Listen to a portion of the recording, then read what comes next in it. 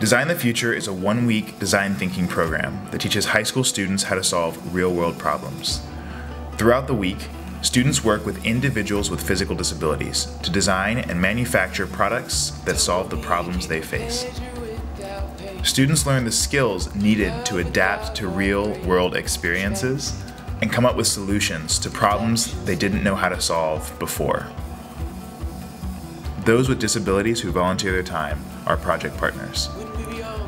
Small teams of students work with these project partners to go through the design thinking process and design and manufacture a product to meet their needs.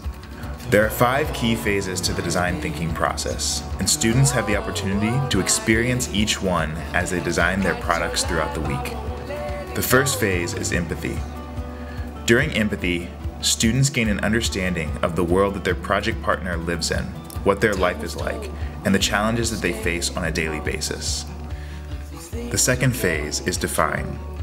During define, students select one problem that their project partner experiences that they're going to solve throughout the week. The third phase is ideate. During ideate, students come up with as many ideas as possible for how they can solve their partner's problem. The fourth phase is prototype. During prototype, students create physical models of their ideas that can be held and experimented with. The fifth phase is test. During test, students get real feedback from their project partners to learn how well the prototypes they've created meet their partner's needs. Here's what they learned from Design the Future. I have taken away from this program immensely how many problems you can come across trying to solve a big problem. I mean, it is incredible. Just going through all the stages of design thinking was so helpful. It's just something that I can understand and relate to. From empathizing with your user and getting to know the problem, all the way to creating something for it and testing that out to make sure it works. And I think the entire thing is really key, and it works, again, with everything, not just with design. Design the Future is run by a team of professional designers, university design students, and professors. Students gain over 60 hours of direct one-on-one mentorship from these individuals over the course of the week. Schools are set up to give us problems to solve, but no one's giving you the problems once you enter the workforce.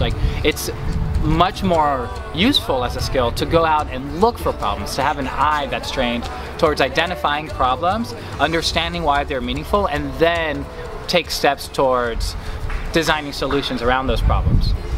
So I'm really hopeful and excited to see students in high school deciding to engage in this learning that allows them to be creative problem solvers later on.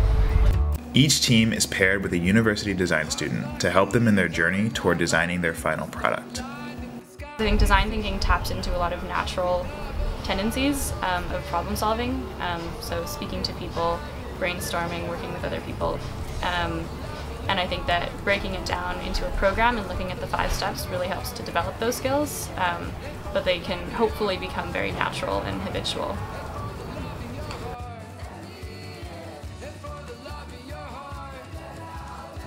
Created by DC Design. The program has been held at Stanford University in collaboration with the Stanford Design School. The future is full of unknown and complex problems. We prepare students to solve these creatively and confidently. During Design the Future, we want our students to go beyond the typical class project. We want them to create products that will have a lasting impact on the lives of their project partners. With Design the Future, our goal is to go beyond telling students they can change the world. Our goal is to show them how.